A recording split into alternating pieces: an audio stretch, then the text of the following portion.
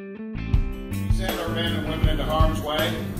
They wear the uniform, they answer the call to make sure that we can have the life that we have, and they do their duty. What we owe you for what you've done, we can never repay. This is not a charity. Rick and I say this all the time. It's not a charity. It's just us trying to pay back a very small part of the bill that we will owe you forever.